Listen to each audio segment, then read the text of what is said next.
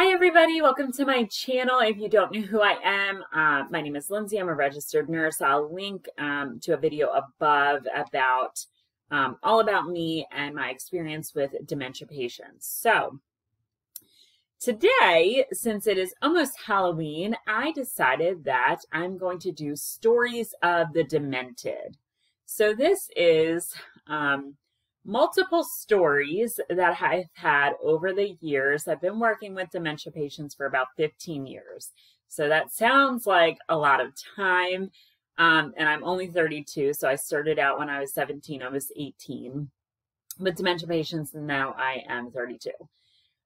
So I have had a lot of experiences over the years of working with dementia patients. But I figured since we are almost at Halloween, I have my Halloween scrubs on, and we are going to talk about some of the stories that I've had with dementia patients. So in the comments below, let me know your story, the funniest thing that you've ever seen with dementia patients, and then I will actually read the comments, and I may do a video of some of your stories below. So leave me some of your stories below or comments below of some things that you have seen over the years, either if you're a caregiver working with dementia patients or you are a caregiver of a dementia patient, one of your loved ones. Let me know, and I may feature you on another video. So there's a whole bunch of stories that I could tell you. We should have written a book years ago. I actually may write a book. So I started out with adult daycare, and it's so funny because everything that we have experienced, the nurses, so I was a CNA at the time, and the nurses were like, you cannot make this shit up. You cannot, like, we have to write a book on this. But we never did it. Like, nobody ever did it because we were so busy taking care of them. So let me tell you about a couple things. So when I was 17, almost 18, so my birthday's at the end of June, and I had to be 18 to work at adult daycare. I was 17 when I graduated high school. I was a CNA at that time, but I had to be 18 to work at adult daycare, so I had to wait to apply. So I applied sometime around my birthday, and I got hired fairly soon after that because they needed caregiver, or they needed CNAs. So I worked at an adult daycare, and I think it was like the first day or two that I worked at the adult daycare with all of our dementia patients, we had an older lady who didn't know where she was, what was going on. And we were playing with puzzles and doing some kind of activities, and she was over there somewhere. I remember her name was Sarah. She's very cute, very cute older lady, but she actually pooped in a bucket. She thought that the bucket was a toilet because at that time, like, you don't know, like, your brain is so jumbled when you have dementia, you don't know anything at all. So she thought that the bucket was a toilet. Or maybe back in the day, she had known a bucket as what that they went to the bathroom with. If they had like outhouses or something, we do have those people. Those are some of the people that we take care of to this day. So I don't really know why she went poop in the bucket, but it's a locked unit, so they can't get out anywhere. And there are like bathrooms, but obviously she didn't know where the bathroom was. She didn't ask any of us. She pooped and she took her pants down and pooped in the bucket. So I didn't have to clean that up because I was like, oh, and I was so scared of her like pooping in a bucket. And now I just laugh at it like, it's poop, whatever, you'll clean it up, it's fine. But that was one of my first experiences, is that this woman, like my first day or two that I was there, she pooped in a bucket. And I was like, what did I get myself into? So at the course of being at adult daycare, we had lots of experiences, lots of different families coming in, lots of different patients coming in, different backgrounds. You know, some of them were poor, some of them were rich, some of them had played in the NFL, some of them were CEOs, some of them, you know, way back when. I mean, we had the gamut of people. So actually, the same woman who pooped in the bucket, I was trying to get her in, for lunchtime. I remember at one time I was trying to get her in for lunchtime, and I said, Miss Sarah, can you come in because we're going to serve lunch? And I went to put my arm on her arm to touch her. So, you know, the use of touch is good, but you have to watch out for who you're doing it to. So I put my hand on her arm and I said, Miss Sarah, it's time to come in for lunch. And I was patting her on her arm. Miss Sarah, it's time to come in for lunch. And she looked straight at me and said, don't you do that to me. And she slapped me on the butt. She spanked me. I was like, whoa, I just got spanked. Like she thought I was her kid. So you may get this where your voice or your face reminds them of their family. And it is comforting. It is very comforting to them. You know, sometimes people react differently to people, just like we do in everyday society. Some people will take comfort to them knowing that your voice or your facial features remind them of their family member, their loved one that was close to them. And so they may attach more to you. Some of them may not like you for one reason or another. And you just have to learn to not take that personally, learn to stay away from them. If you have to, you know, help them with something, bring another coworker of yours or bring someone else that can help you, because you don't know what they're going to do. Number one, they have dementia. And number two, they don't like you for whatever reason. So you don't know what they're going to do. So I would tell you, if you have one of those people, or if you're in that situation, make sure that you bring someone else with you, or if in fact that someone else could go towards them instead of you going. That will avoid the situation at all costs. So she spanked me, this woman spanked me, and I kind of thought it was funny. I thought it was hilarious. And, you know, nothing happened. It was like a very, you know, nonchalant thing, but she thought that I was her, I guess one of her kids or something, because I told her to come in for lunch, and she is she's always older than me, but in her mind too, you know, I wasn't trying to help her at that point. She just thought, you know, you're not going to talk to me like that because I am older than you and you respect your elders. So she spanked me. We eventually got her back in and she was fine. Same woman, actually, speaking about coworkers that they don't like, this one girl that I worked with had a very high-pitched voice, whereas I have a very low-pitched voice and I'm loud.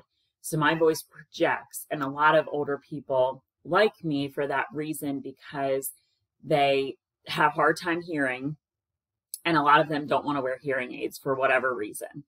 So when I talk to them, I have, like, I'll talk to you now how I talk to, and I would say like, hi, Mr. Jones, how you doing today? My name is Lindsay. Can I help you out with your food?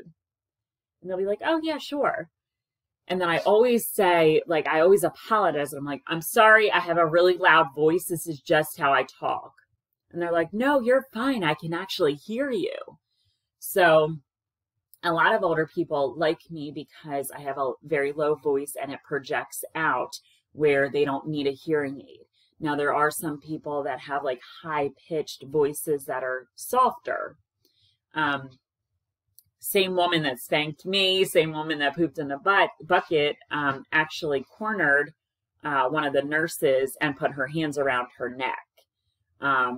And I don't know what she said. I wasn't there at that moment, but it scared the nurse to death. And that woman didn't like her for whatever reason. So she didn't necessarily not like me. She just didn't like me at that moment, but I never had an interaction like that with her. So again, like if you're in a facility, you just have to realize like who you're talking to, who you're interacting with, if they like you, if they don't. And just make sure that you have a coworker or someone there with you at all times with any of them, because at any moment they could snap just like any of us when we get irritated or someone says something to us that we don't like. You know, we could go off in a second, so can they. But you don't realize actually how much strength that they have until they actually grab you around the wrist or grab you around the neck or something like that. So I was sitting next to somebody who I guess didn't like the way I was talking to them or something, thought I was being loud, and grabbed my wrist. And it actually did really hurt. It didn't leave any marks, but it did really hurt. So for those types of things like this, I'm talking about back in the day. So this was 15 years ago. And we didn't really do anything, or 14 years ago. They kind of wrote it up in their chart, like the incident that happened. And sometimes they would fill out an incident report depending on what the situation was. But if it was like something like that, they kind of note it in their chart, like Lindsay was grabbed by so-and-so, you know, whatever. But they don't really do anything about that.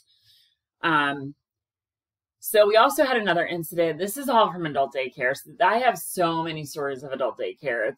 It's crazy. And things that happen. And so it's almost like a kid daycare, but with adults that are heavier, bigger, stronger, and just have disabilities. So you have to try to keep an eye on them 24/7. There's a lot of them. There's a lot of movement around the facility. There's all kinds of things going on at the same time. So you're not going to always have track of everyone. And there was 10 of us, 10 staff members. I mean, there's an activity director, there's 2 nurses, there's 4 CNAs, that's 7. There's a cleaning person, there's the director, that's 9. There's 9 people. There's 9 people there.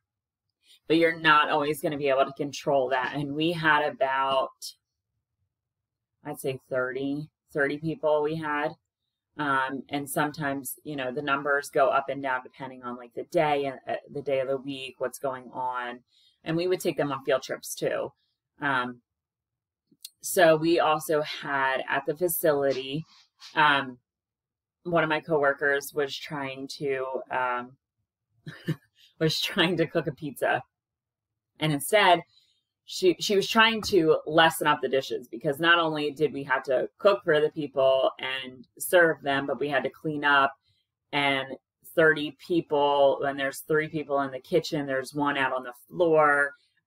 You know, it's a lot of stuff going on. So she tried to lessen the dishes, and she put the pizza in the cardboard right in the oven.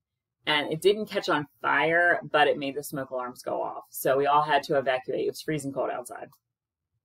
So we all had to evacuate. So we're getting jackets. We're pushing all of them. The fire department had to come in. The fire chief had to come in and clear the building because it's a county-owned building. So they have to have the inspector there from the county. They have to have the fire chief there. The fire department was there. The cops came. They had to tape it off, and we all had to stand out in the parking lot. And it was freezing that day. So after all that rigmarole was over, you know, everything was fine that day. The next day, we actually went on a field trip. So we took them bowling, to the movies. We would take them to, we would have this buffet that we would go to, and then we would have the Dollar Tree. So we ended up doing like the buffet and Dollar Tree on one day, where we would go eat out. We would do bowling one day. We did the movies one time. So we tried to get them out and about in the community. So when we were unloading, so we had already gone on the field trip, and we were unloading everyone. And one of our clients was in a wheelchair. She had a stroke. So we thought one of the other clients tried to take care of everyone. Like, everybody tries to take care of everybody at some point. So we had one of the clients that was in the wheelchair. One of the other clients we thought was standing with her and had the wheelchair locked. And so we're trying to get everybody off the bus, depending on their disability, whether we needed to use the wheelchair ramp or have them come down the stairs, but then again, you have to have somebody in front of them and back of them, depending on, you know, if they're a big fall risk or what's going to happen. So we're trying to get everybody off the bus. This one woman, we thought that her wheelchair was locked, and there was a little hill. It wasn't a big hill, but there was a little hill going down. Well, nobody was paying attention to her because we all thought she was good to go because she can lock her own wheelchair. She thought that one of the other clients was in the back of her holding her wheelchair, so she let go. And when she let go, her wheelchair went down the hill and actually ran into our boss's car, who she had a white car. And this woman is a big woman, very tall, big, like bulky. She's not like fat. She's just big. She's a big woman, and she's very tall. I think she was 6'3", and she had a stroke, so she had gained weight because she's in a wheelchair. She can't move the left side of her body. So she went down the hill into our boss's car. And none of us were there at the time because we were all trying to get everyone else to unload. And then when we saw her at the end of the hill, we were like, Miss Mary, what happened? And it all just unraveled. So we didn't get in trouble. But, you know, we had to write it as an incident report because she went down the hill. So it was just an experience. One of my other coworkers was literally on the floor rolling around laughing so much. She had tears in her eyes. You know, she was just on the floor laughing because she actually saw it. We did not. I kind of wish that I would have seen it, but on the other hand, I probably would have freaked out. So all these stories that I'm telling you, you know, in the dementia world, when you work with dementia patients, you're either going to laugh or you're going to cry because there's so much chaos that goes on. There's so much unknown. There's so many dynamics of a dementia patient and what you're doing on a daily basis for them. You have more bad days than good. Hopefully we can get the good ways to overpower the bad, but there's always something going on with dementia patients. So you're either going to laugh or you're going to cry.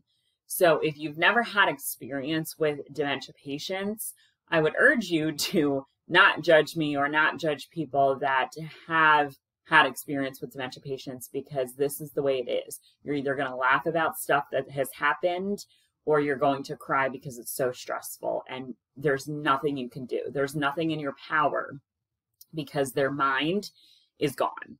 Their mind, it's not going to get better. It can be managed with some medications that I will talk about in another video, but it's not going to go away and it's always going to progress. So you're not going to get any better. Just like if you were to have like type 2 diabetes, you may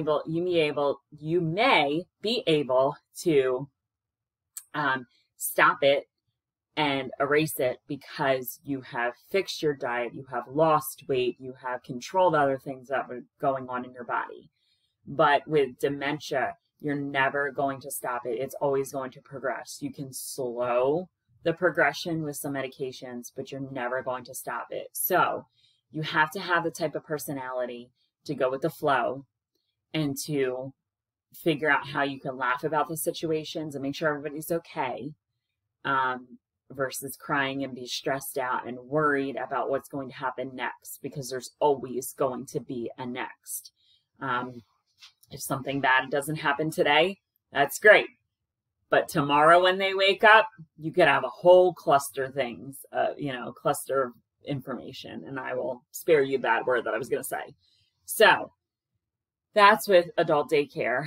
Now, I have had so many different experiences with people. So the past place that I used to work at, so I got laid off because of COVID.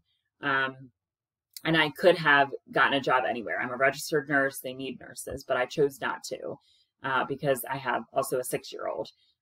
So the place that I had just come from, that I was a nurse at, I was the only nurse on staff. I had 20-some caregivers, and we had 30-some clients.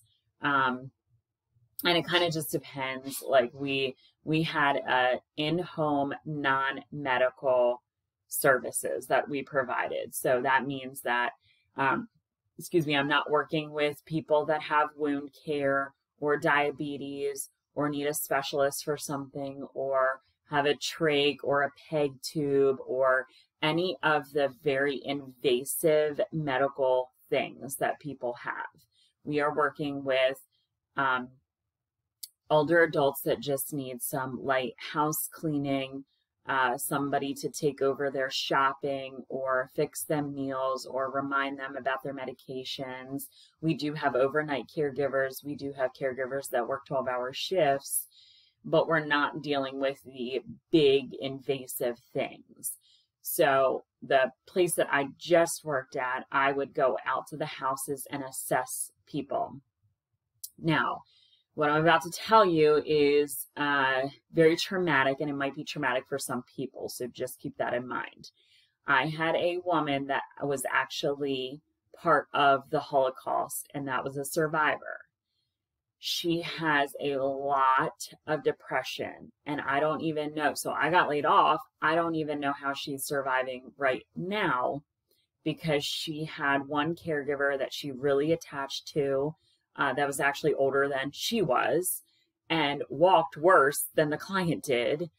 So I don't even know what's going on with that situation. But I had a client that was part of the Holocaust, and she has a lot of depression. She has a lot of anxiety, and she has a lot of PTSD and a lot of trauma from the past. So she was born out of the Holocaust, and she fled to another country. I don't remember what country she said, but she got separated from her parents and her siblings, and she ended up going to like a foster family. But that was back in the 1930s, I would assume. 1930, maybe 1935. So she said she had a very rough childhood. She never experienced the love that she should have. She never experienced the family dynamic. I think she was abused a lot. There was a lot of things that happened. And then in her time growing up, not just growing up, but when she was an adult, she was in an abusive relationship. She had an alcoholic husband that was killed doing something. She had a son that was killed. She has another son that is gay, and I guess she doesn't recognize that or acknowledge it is the better word, because the way that she grew up, it's not, I guess that wasn't acceptable back in the day. I mean, I personally don't care, but I can't project my feelings and information onto her, so I just sit there and listen. But she had a lot of depression and a lot of anxiety. She is medicated for it. She has a son that helps her out with it. And that's why we have a caregiver in the house. But she has told me that, you know, there's things that get triggered. So she's Jewish, and she goes to play Mahjong. But she's very antisocial. So I'm sure they're not doing that now because of COVID.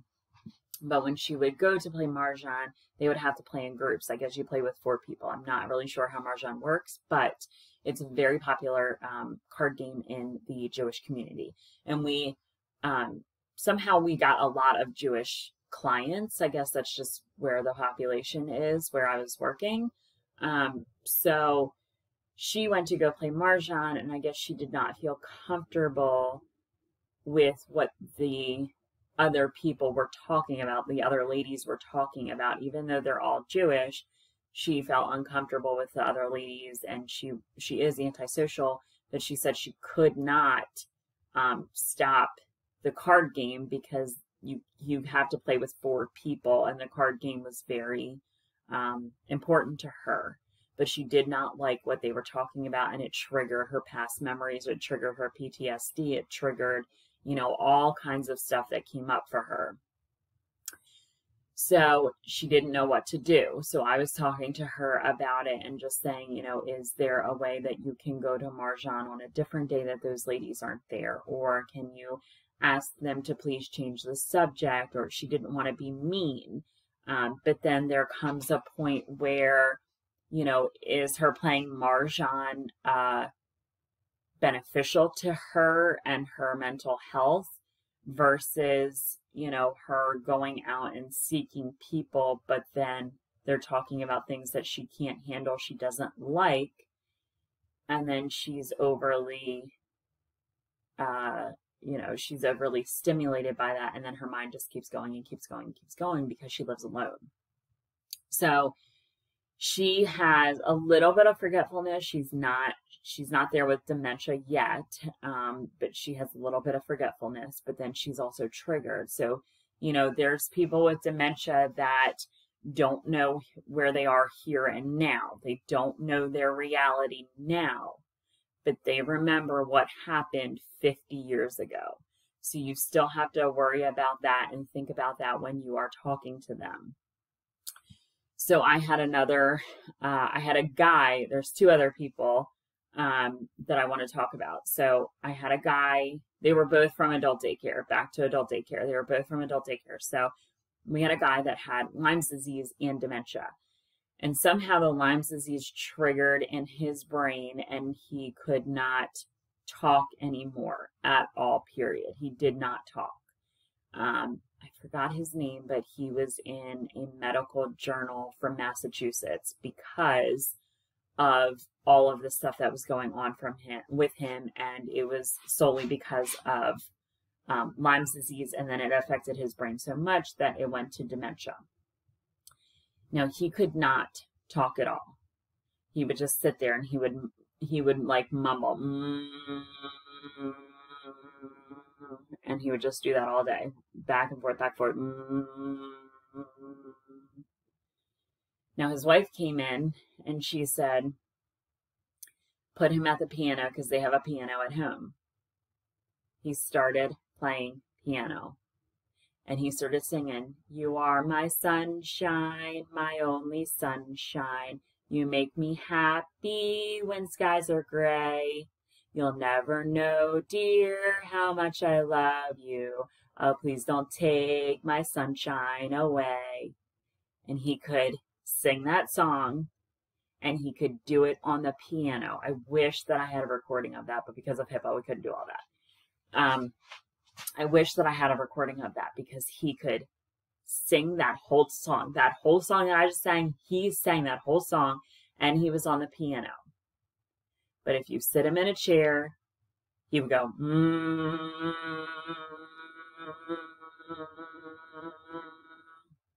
and then he would try to get out of the doors as well because he didn't really know what to do with himself.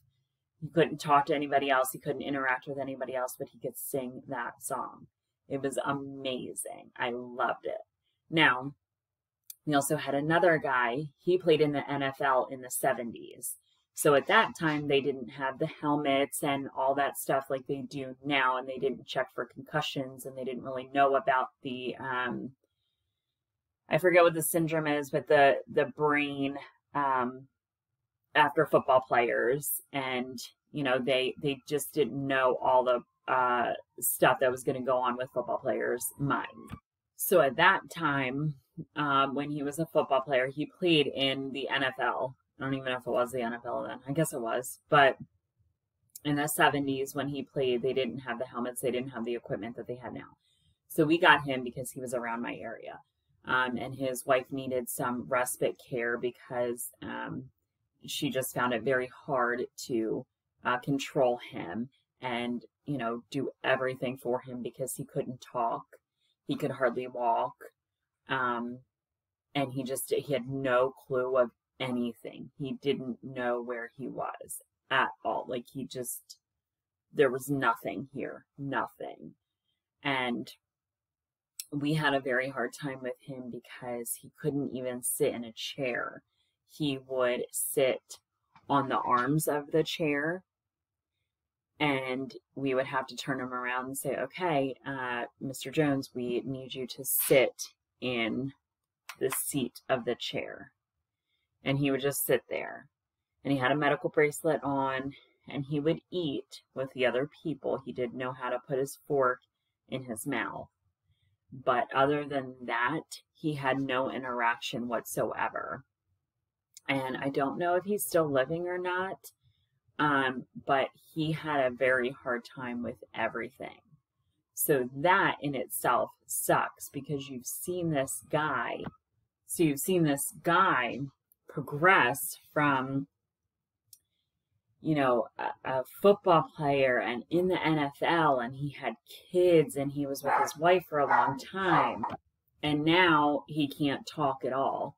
And he can't even decipher how to sit in a chair correctly. So it's very sad, some of these stories. Some of these stories are funny. Some of these stories are sad about what I've experienced in my time with working with dementia patients. And you see all kinds of stories. And so with all these stories that I'm telling you, just understand that even if there's a lot of people that don't like the elderly or don't want to take care of them, I don't know why. And there's a lot of people that think like the elderly are gross or something. But you have to remember that these people had lives before they were all jumbled and don't know anything from anything now. These people had lives. These people had families. These people, some of them were major people, like had great careers, made tons of money. And some of them now can't even understand how to sit in a chair correctly, or can't tell you what their name is, or what their spouse's name is, or what their children's name is, or where they live. And some of them see their husband or something from 20 years ago that isn't even here. But you have to understand that their minds, their brain is so jumbled. And so there's a lot of people I know, not that I personally know, but that I've seen, that just hate the elderly. And I don't get it, because all these people have stories. Just like you have a story, all of these people have stories of who they were back when, before their brain was all jumbled. So just know, if you come in contact with somebody that, you know, their brain is jumbled or they have dementia or something, just treat them nicely, because they were at one time, you know, they had children, they had a house, they had, you know, I don't know, maybe major money, maybe possibly, you know, they had some kind of functioning life, and now their life is declining. So, you know, everybody's going to die at some point, but sometimes dementia patients they live for a while, and you have to take care of them. And sometimes it gets frustrating if you're the caregiver or the caretaker. But it also sometimes, you know, for you to see somebody outdoors that, you know, you're like, ooh, what happened to them? Or, you know, they have dementia and they don't recognize anything now. And you're like, why? Because you don't understand. You have to understand that there's a lot of dementia patients out there that are like just being diagnosed now, or, you know, their families are going through this. So if you are somebody that is watching my video that hasn't taken care of dementia patients, make sure that you look at them in a different light now, and that you are nicer to them if you come in contact with them, because they're not all, you know, stinky, gross, have urine, poop on them. Whatever your brain thinks about dementia patients, they've all had lives and stories before they had dementia. And they were all important people. They still are important people. And you just have to recognize they're not gross. They're just older. And we are all, I hope one day that I get to be old. I hope I don't have dementia, but I don't know. You know, none of us know what's ahead of us. So if you come in contact with a dementia patient and you haven't dealt with a dementia patient before, just smile and say, hi, how you doing? You know, that's all you have to do. You don't have to think that they're gross or judge them for what they're wearing or who they're with, or how come they can't speak right, or how come they don't know, you know, their purse is on their left hand and they think, you know, they're in outer space somewhere. Don't judge them. Just say, hi, how you doing? Bye. That's all you have to say. I have lots of stories. So this is all I can come up with right now, but I have lots of stories that I'm going to tell you about my experiences with the dementia population. So if you love this video, like, comment, subscribe to my page. If you have a story that you would like to tell me, leave it in the comments below, and I will potentially feature you on one of my videos. I'm going to be doing a lot of these videos. I want to hear feedback. You know, working with the dementia population, I personally love dementia patients. I personally love the geriatric population. I always have. But there's a lot of people who don't, or a lot of people who have a lack of knowledge. So they may not like the elderly, but just for a reason that they have a lack of knowledge of what to do when you're around an elderly person. So if you have any comments for me, if you have any stories that you've experienced, if you have any questions for me, leave it in the comments below. I will answer your questions, and I could potentially feature you on one of my videos. Bye, guys.